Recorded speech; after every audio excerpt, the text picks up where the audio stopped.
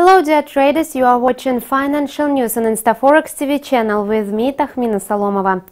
Following the encouraging report from the German labor market, the Eurozone has delivered improved unemployment data. In September 2014, the unemployment rate in the Eurozone's countries hit the level of 11.5%, and analysts were rather negative about its prospects to improve.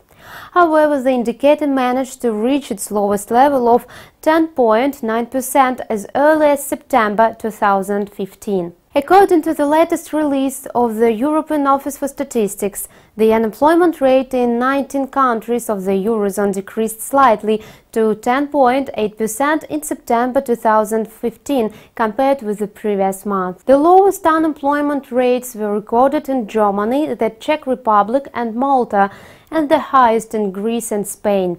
Compared to the previous year, the indicator fell in 23 member states, increased in 4 and remained stable in Austria. The EU28 unemployment rate was reported at the level of 9.3% in September, down from 9.4% in August. In the same reporting period last year, the indicator hit the level of 10.1%. Besides, the release unveiled that the youth unemployment rate declined to 20.1% in the EU28 and 22.1% in the euro area. This data has a significant impact on the inflation growth rate. Thus, consumer prices in the Eurozone stopped declining in October. The inflation rate came out flat, in the line with economists' forecasts.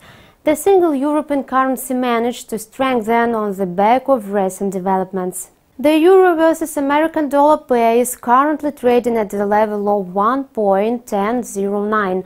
Only upcoming report on the US personal spending and income can influence the ongoing situation in the currency market. As for other economic data from the Eurozone, the core inflation rate came out at 1%, while experts had forecasted a 0.9% increase. You have watched financial news on InstaTV channel. See you!